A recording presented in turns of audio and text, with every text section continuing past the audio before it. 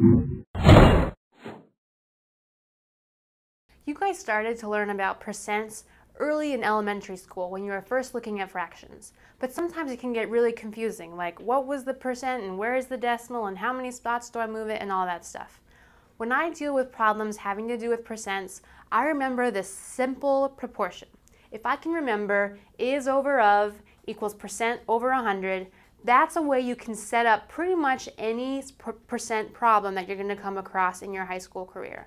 Percents, by the way, also show up lots of times on standardized tests, high school exit exams, maybe even on the SAT or ACT, so look out. Again, if you can remember is over of equals percent over 100, that'll help you a lot when you're working with percents. Also, it's really important you know how to work between fractions, decimals, and percents.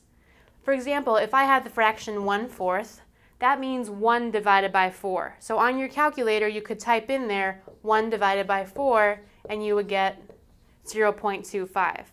To turn that into a percent means out of 100, I would multiply 0.25 by 100, which is the same thing as moving the decimal place 2 spots to the right, so I could write this as 25%.